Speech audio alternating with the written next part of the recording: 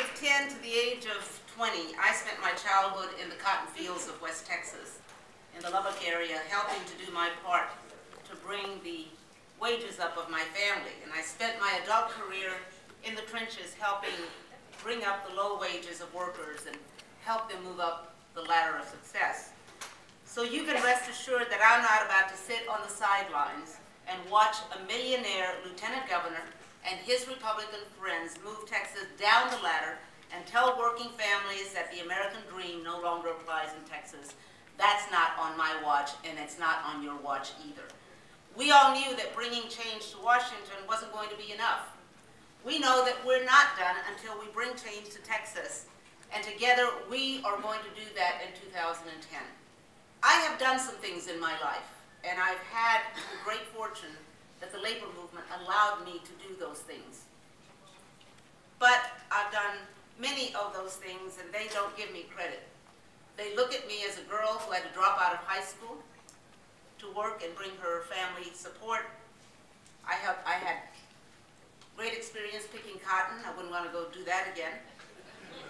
So they look at me and they ask if I know what a lieutenant governor does. And I answer, why, sure.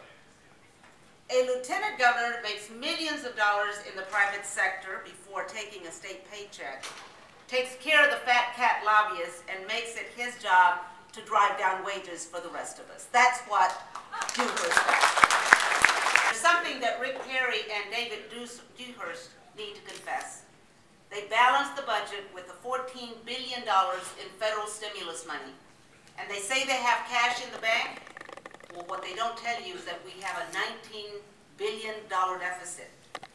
Do you know how many zeros there are in 19 billion? 11 when you count Perry and Dewhurst.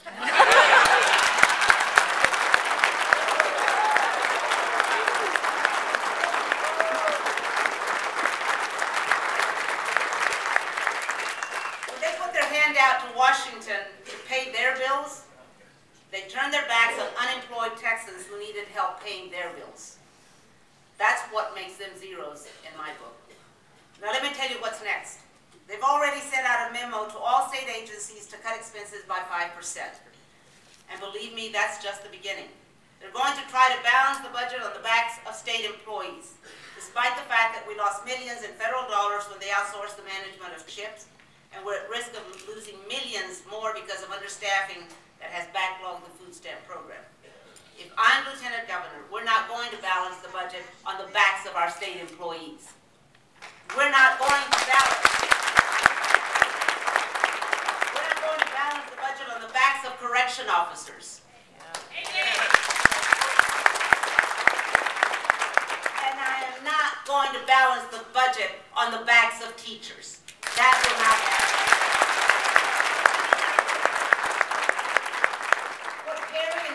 Haven't figured out is when you pay people a little bit more money, when you put money in their pocket, what do you think they're going to do with it?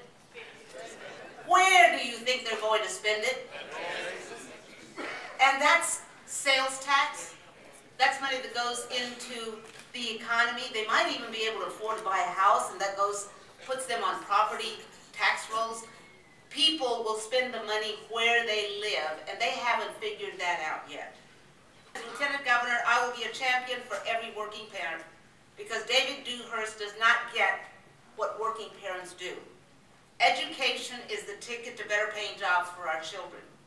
The Department of Labor estimates that 2 million jobs will be created by 2014 in the fields of science, technology, engineering, and math.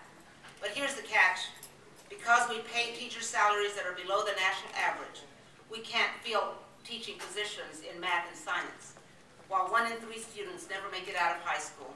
And in communities across Texas, the state is closing schools for poor performance, pointing fingers rather than owning up to the fact that they have underfunded our schools and set them up to fail. But where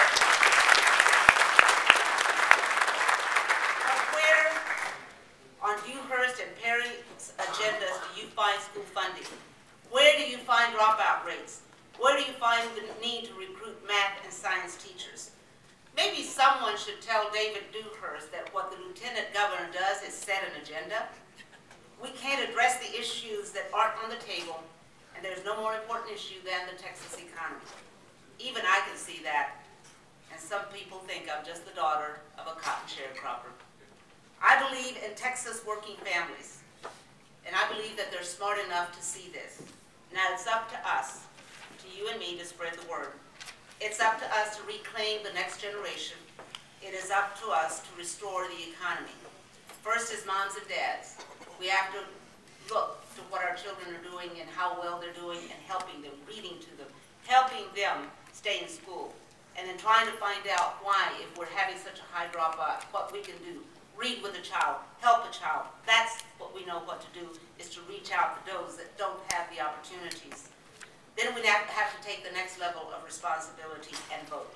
My plan will create new incentives to place more math and science teachers in the classroom.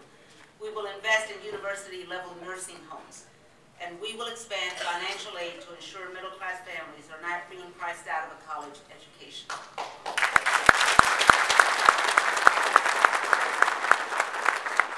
My campaign, Sisters and Brothers, is about responsibility, personal responsibility, community responsibility, and political responsibility. No way can I do this without your help. This race is not about me. This race is about you and me. I say God bless the American labor movement, God bless Texas, and God bless you. Thank you so very much.